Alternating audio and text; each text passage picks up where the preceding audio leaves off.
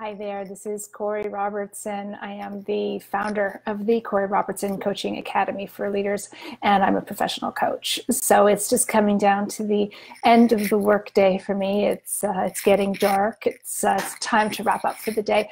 But before I go, I just wanted to check in with my coaching spotlight of the week, which is to talk about one of the very interesting issues that came up in a coaching session this week. And that was a manager who wanted to help one of his employees get over a sense of perfectionism.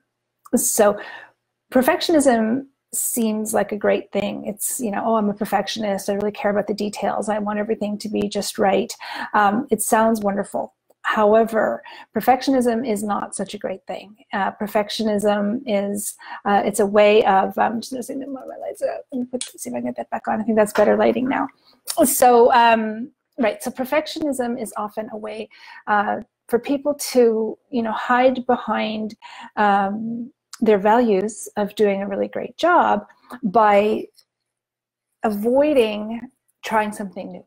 Avoid risking making a mistake, and they're often avoiding putting themselves out there. So it's much safer, it feels much more comfortable for them to stay within their comfort zones and not make a mistake and not get out there. So often it appears as busy work. They do look busy, agonizing over making sure that the columns are perfect, or the fonts are perfect, or whatever the case may be, or double checking once again that the data is all perfectly accurate, and all those things are important. There's a certain point where they have to move on and do other things. So it was a really interesting coaching call, because the manager hadn't really thought of perfectionism in that way. He was really thinking, like, how do I get my client, my employee, past making sure the columns are perfect and onto more value-added work. And it was really action-oriented. How do I get him past that?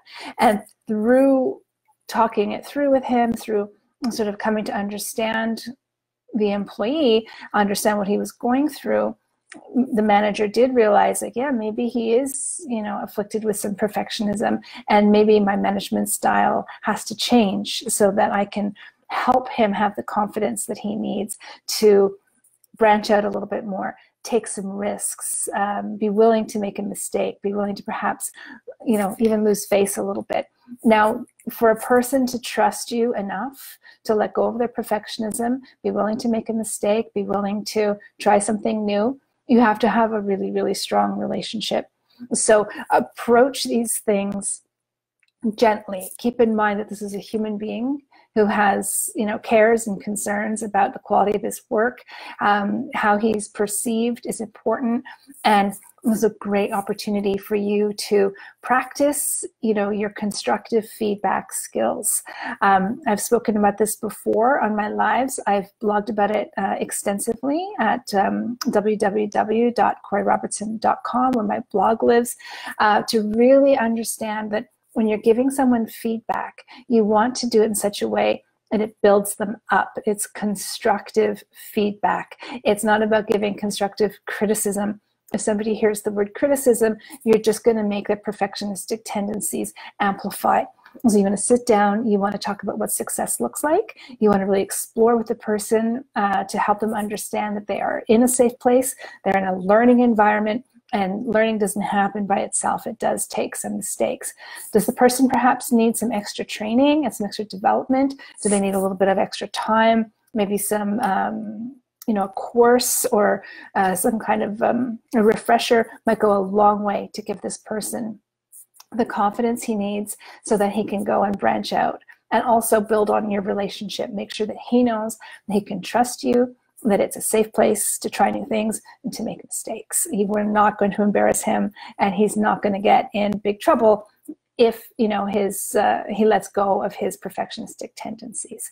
So I hope that helps. I would love to hear from you about how you recognize perfectionism among your team members, what you do about it, how you resolve it, and if you're stuck, please reach out to me. you can book a virtual coffee with me through my website. So I gave you the address already, but here it is again, www.coreyrobertson.com, and go to the contact page. You'll find my, my app for getting into my schedule, which is talkwithcorey.com. So have a great afternoon. It's a heat wave in my part of the world. So I hope you are enjoying beautiful summer weather. So take good care and see you soon.